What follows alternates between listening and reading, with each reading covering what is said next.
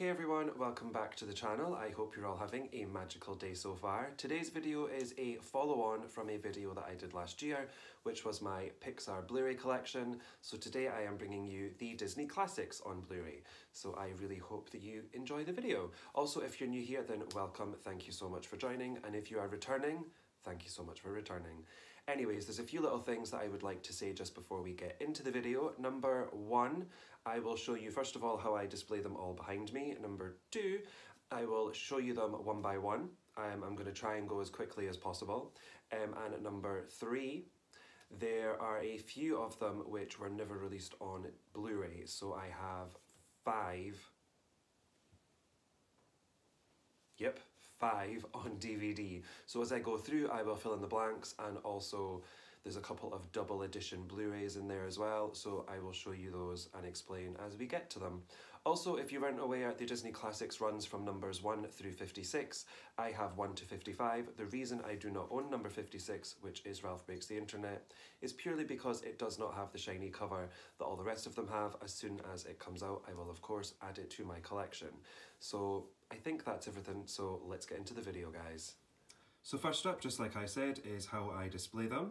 As you can see, they are in groups of 10. The numbers don't really match because, as I did say, the DVDs kind of ruin things because they just don't fit in the space. So they are still in number order. Let's move further down. I have some Tsum Tsums mixed in, as you can see. I think one of my favourite sections is this one here, with all the glare, the Renaissance. Also, if it's a little bit shaky, I do apologise.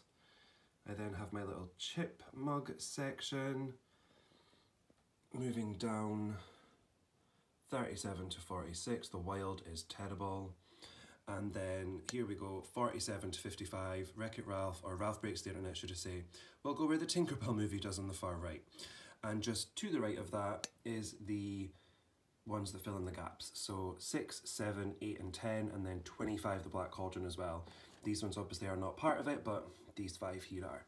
One final little thing before we get properly started is I'm going to do them in 5 bundles of 11 because I have 55 and that just makes more sense to do it that way. But also I'm going to explain how I'm actually going to show you them. So I will use number 1, Snow White and the Seven Dwarfs, as an example.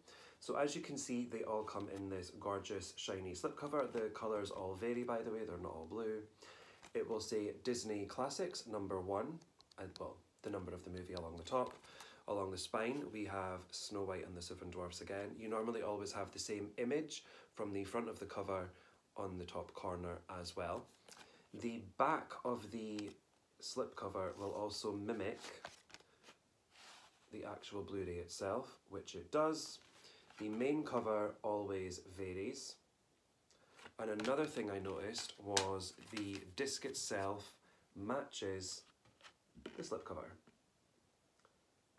So that is how they work. Also, these are called O-rings. If anybody knows why, please feel free to let me know in the comments down below because I have no idea. Next up, Pinocchio. So this is again a blue cover. I think this cover is so cute. I think this Pinocchio looks a little bit crazy. Again, the spine with the name, and then the back matches. Lovely. Number 3 is Fantasia. This one I have still never seen yet because, as you can see, it's in plastic. There's your front cover for Fantasia. The back again does match the cover. And then the spine. Number 4, yep, Dumbo. Thought I had those in the wrong order. Number 4, Dumbo. Love this colour of purple. He looks absolutely adorable. Front cover looks like this, with little Timothy Mouse on the bottom, and then the back again matches. You've got the Casey Jr. train there, and then the spine right here. Again, as you can see, it is the same image from the front. Number 5, Bambi. Oh, Bambi's poor mum. He looks so cute. Bambi's a boy, by the way. I hear so many people saying, Bambi's a girl. No, Bambi's a boy. Bambi's a boy. cover. Lovely. You've got all the characters there. Is that his dad? Yep, that's Bambi's dad. You've got Flower, Thumper. Yeah, Flower and Thumper. The back mimics, as you can see. And then the spine. Number 6, this is where we get into DVD territory for 6, 7, 8 and 10. We have Saludos Amigos. I am not gonna lie, folks, I've tried watching some of these ones and I just can't sit through them. I don't know what it is. I just can't. I've really tried. I just can't.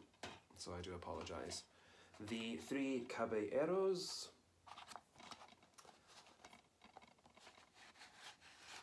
There we go. Donald is one of the Three Caballeros, by the way. I cannot remember which one this is. It's either Joe or Jose. I think this one's Jose. Probably not. Probably got it completely wrong. And the spine for you. Number 8, Make Mine Music. Haven't attempted to watch this one, so hi, maybe this will be the one I finish. This one actually matches the... Oh, this matches. The back does too. And the spine. But anyways, here we have 9 and 11. Number 9 is Fun and Fancy Free, and 11 is The Adventures of Ichabod and Mr. Toad. This matches the front and it matches the back as well. And then the spine has both movies on here. And it does have 9 up and then 11 down the bottom. I apologise for the car alarm going off in the background. Oh, now there's a car leaving. And number 10, Melody Time. Haven't attempted to watch this one. Don't know why. Oh, this one matches too. As you can see, some of the DVD ones do actually match, but I'm pretty sure the rest do not. And there you go. So next up, 12, Cinderella. So here she is.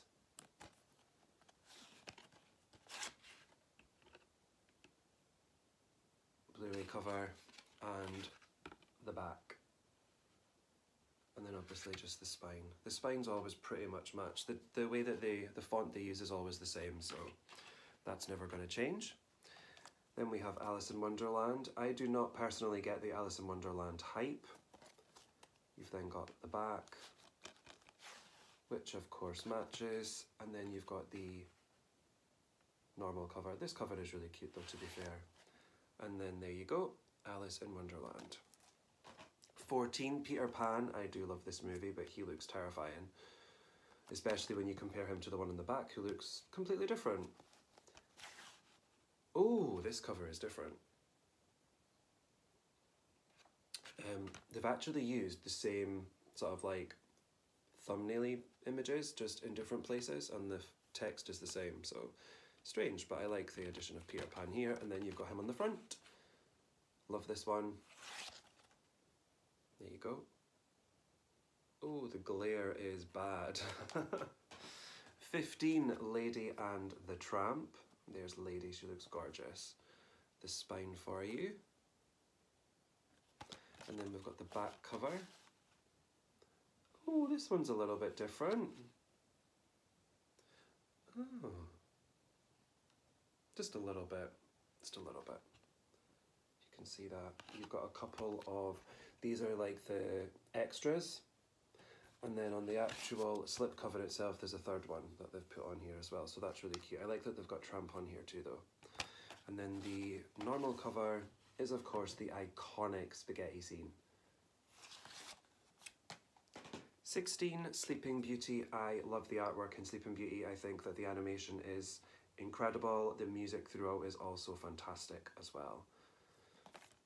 The back cover. I just want to point out I've been completely wrong about them all matching the backs being the same, because I've been wrong about that one. And then I love this cover here, how you've got the complete opposites. You've got the dark side for Maleficent, and then you've got Briar Rose / Aurora on that side with the three fairies. And then the spine.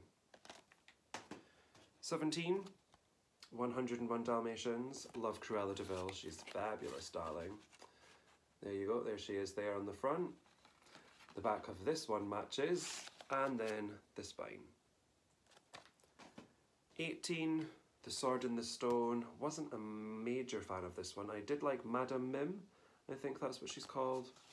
Didn't like this little boy here. He was annoying. But the wizard, Merlin was cool. And so was Archimedes. Archimedes was funny. Oh, the back of this matches. And then the spine. 19, The Jungle Book. My mum thought this was my favourite movie when I was younger. I'm not entirely sure why. We've got Mowgli on the front here. All of them here. I really like Baloo. I think Baloo's my favourite. Although I do like Shere Khan as well. I do have a thing for the villains now I've grown up.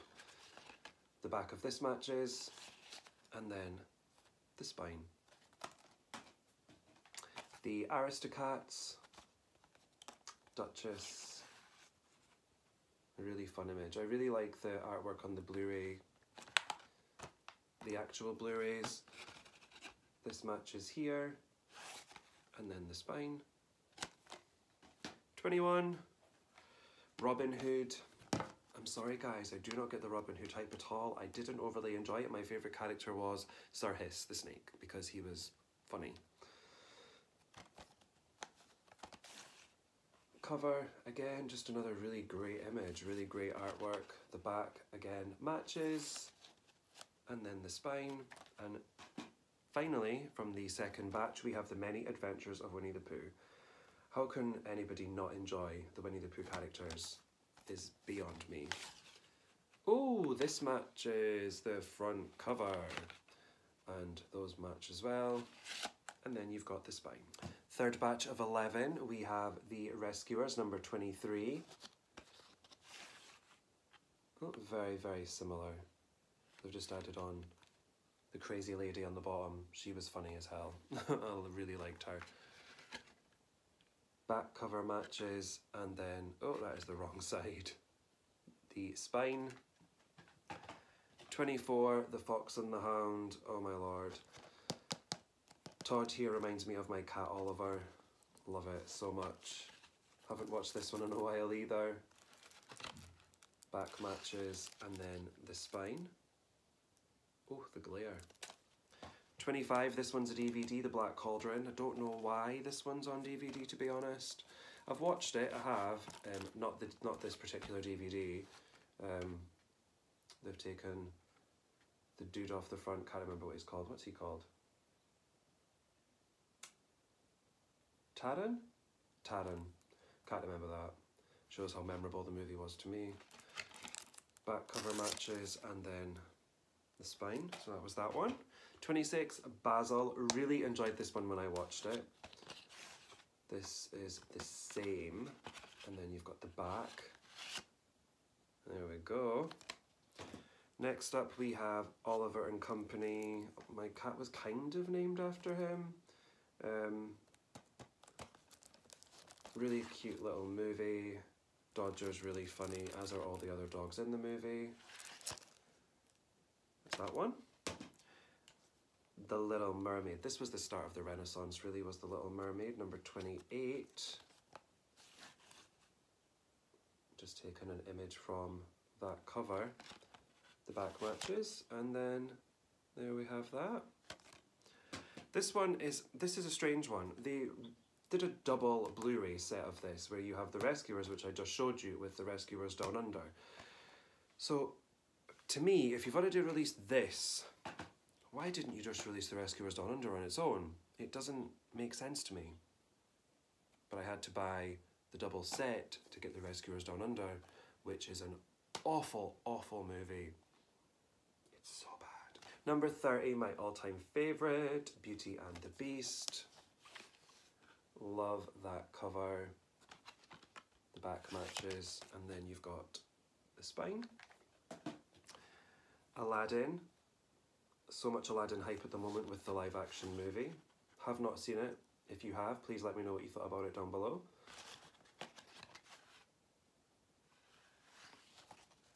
And then the spine. Some of these spines are faded actually. I don't know, they're like really, really faded. just damage from sunlight basically. The Lion King. Cannot wait to watch this month. Love that image. Such a cool image. And then got the spine, that one's a faded one too. And then the final one from batch 3 is Pocahontas. I can give or take this movie. The music's really good from it, and it looks visually stunning as well. I love Miko and Flit, they're really funny together. And then you've got the spine of that one as well. 2 more batches to go, guys. Here we have the Hunchback of Notre Dame. There we are. Hercules. Really great music in this movie, and Phil is hilarious, as is Hades. Mulan, we love a kick-ass princess. And Mushu is one of my favourite sidekicks of all time. Excited and nervous for this live-action remake. I think it comes out next year. Tarzan.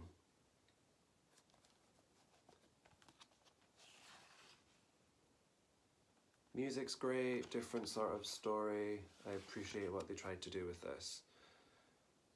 One of those ones that I think adults like more than children. I think the same with Hunchback as well, to be honest.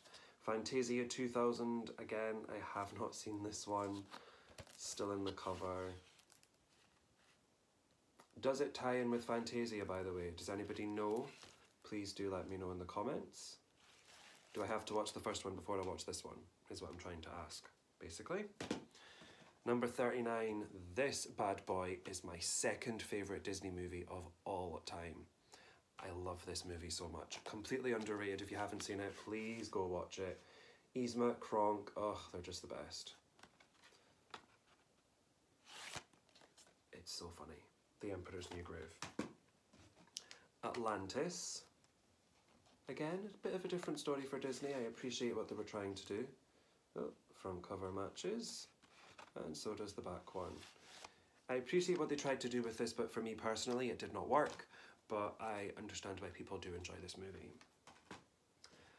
Lilo and Stitch. I've seen this a few times, but apparently not from my own Blu-ray. Lilo is just like the complete depressive teenager in all of us, even though she's not even a teenager. And Stitch is adorable. But for me, the funniest character is Pleakley, 100%. Adore Pleakley. Treasure Planet. I love this little dude here, Morph. Really cute. Doesn't speak, but he's still adorable. Oh, these covers match. And then we've got the backs matching as well. And then the spine. Brother Bear. Cute movie, cute movie. Got a couple of direct-to-DVD sequels that I have not seen. There we go. Nice message with this movie though. Good message. Well done, Disney. Good message with that one. Next up, one of the ones that is sort of slated by Disney fans is Home on the Range. I personally didn't mind it too much. It's a short movie. It's 1 hour and 16 minutes. These covers match. I have seen it, but not my own Blu-ray. And the backs match as well. And then the spine. The final 11 starts off with Chicken Little. There we go. This story was so bizarre to me, by the way. The whole random alien thing. So strange. The Wild is a Disney classic over here in the UK, but not in the States. You lucky, lucky people. It was tragic, and it wasn't even made by Disney. So why it's a Disney classic is beyond me. No idea. Meet the Robinsons was better than The Wild. Just about. I liked, where is he? Ah, this guy here. The bowler hat dude. He was funny.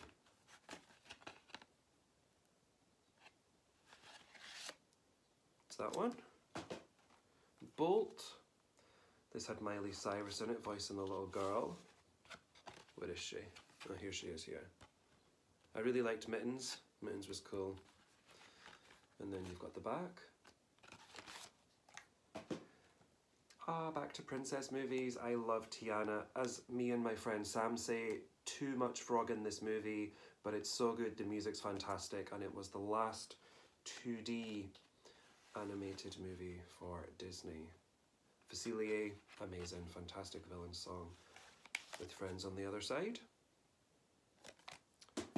50, Tangled.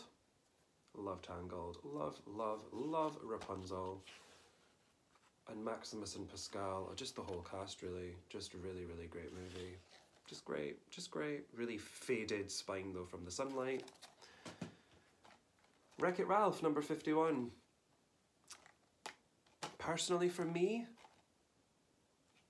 it's just okay. It's just okay. Runs a little bit long for me. Vanellope's a little annoying. You can feel free to argue with me in the comments about that down below. No, please don't argue. But yeah. 52, Frozen. People sort of were like, oh, the Frozen hype train. I still really liked Frozen. It took me a few years after it actually came out to watch it. I don't go to the cinema that often. So I am sort of excited for Frozen 2. Will I go to the cinema to see it? Who knows? But yeah, Frozen. The songs are really good. And I really do enjoy Kristoff and Sven. Olaf is funny, but I'm not a major fan of Josh Gad, so. Big Hero 6 will hit you straight in the feels quite early on. If you've not seen it, I won't say how. And Baymax is absolutely adorable. Yep. Zootropolis. It looks really good. The story's a little bit different. But overall, for me, again, it just kind of didn't work, just like Wreck-It Ralph. And I know so many people that absolutely adored Zootropolis. I really liked him. Is it Klaus? The leopard? Yeah. And I didn't see the villain coming either, so that was quite good. And then the final one I have is Moana number 55. I loved Hey Hey. He is my spirit animal, completely. Haven't shown the back yet, have I? And that is numbers 1 to 55. That's what I own. Number 56, as I've said, is Ralph Breaks the Internet, which I will be sure to buy as soon as it comes out on, well, it's already out on DVD and Blu-ray, but as soon as it comes out with a cover, it will be in my collection. And here they all are, guys, all laid out. I think they look amazing. I'll stand back so you can see them all. Well, that's it, guys. I really hope you enjoyed seeing the Disney Classics collection, numbers 1 to 55. Of course, I do hope to own Ralph Breaks the Internet very soon when they decide to release that shiny cover that goes along with it. I loved flat laying them on the floor. I think that they looked so cool all together. It looked really, really good. Anyways, if you enjoyed this video, it would of course mean the world if you would give it a big thumbs up for me. Comment down below maybe what your favourite Disney classic is or something that you love to collect as well. And if you haven't already, please do hit that subscribe button to check out lots more content on my channel, whether it be Disney or the monthly vlogs that I do as well. Anyways, I've been Disney Matt. Thank you so much for watching and I will see you real soon. Bye for now.